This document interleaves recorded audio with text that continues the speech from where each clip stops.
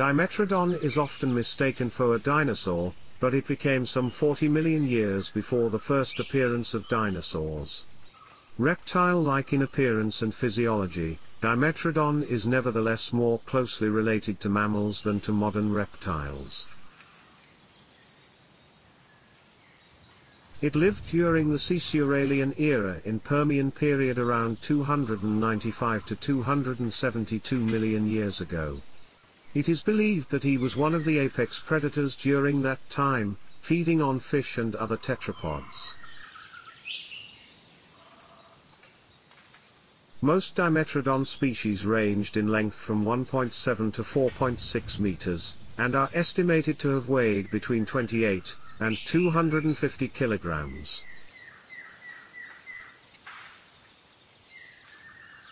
Smallest species of the Dimetrodon is just 60 centimeters long, which is the size of the average red fox. While the largest species is 4.6 meters long, which is the size of average hippopotamus.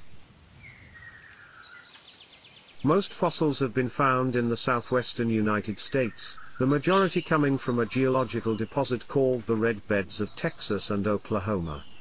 There is only one species of Dimetrodon found outside the US in Germany in the Tambach Formation. While crossing ocean seems impossible for Dimetrodon, it's worth remembering that Earth did not look like that 300 million years ago. It had just one supercontinent called Pangaea, which allowed for large freedom of movement. Most characteristic feature of Dimetrodon is sail on his back.